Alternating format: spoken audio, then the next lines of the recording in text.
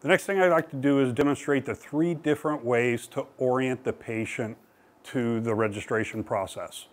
The first one is trace, the second one is 3-point trace, and the third one is using the CAD model of the patient reference frame on the 3D model. So first and foremost, let's do trace. It's my favorite. It's the one that, to me, is the most flexible for what you need. We're already set to that. So the first thing we'll need to do is verify a registration probe. And then just put your probe on the patient's bridge of the nose, hold still till you hear your prompt to move, and start tracing the patient's anatomy. Keep in mind, you'll need to capture about 25% of the 3D volume of the model in order to get through what we call minimum trace. When you're finished, you can see the point cloud that we've collected on the 3D model, and you can also see some information here based on how the system thinks it's done with aligning our sort of image world with our real world. Here you can see we have a very large 2 millimeter or yellow zone. That means the system is predicting that everything within that yellow zone is going to be 2 millimeters or less in predicted accuracy. We also have this registration accuracy number, which is 1.4.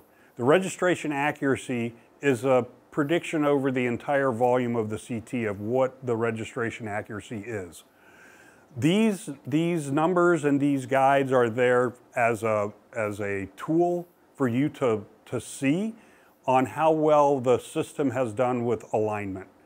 The way that you are going to verify that is go to your next step, which is verify registration, and you're going to touch some real points on the patient to make sure you agree.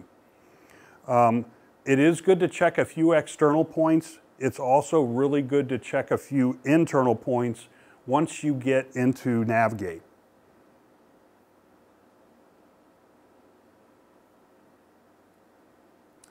Notice the trace pattern here. The purpose of tracing in this manner is to capture as much volume of the head as you can that's accessible. Also notice that we don't have a lot of overlapping points. Overlapping points are going to weight the registration to that area. And you can see there's a nice wide spread of the top of the head.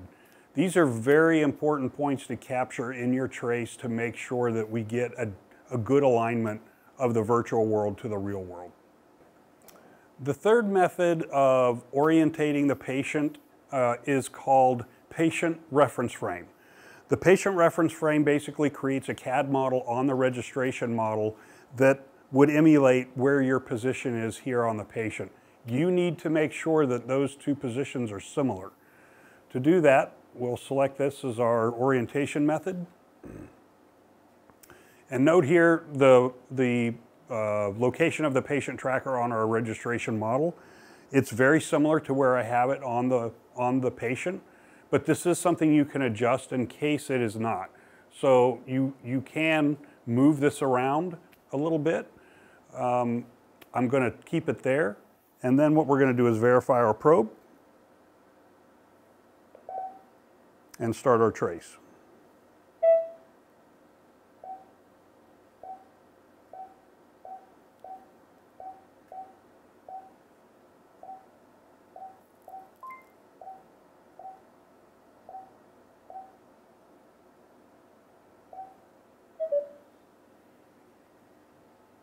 Again, note the size of the volume that we've captured in our trace. We've gotten a lot of the top of the head, which is very important, and we've got some of the bridge of the nose. What this patient orientation method does is the location of the tracker on your 3D model automatically aligns left, right, up, and down for the system, and it's going to rely on the trace for the rest of the data.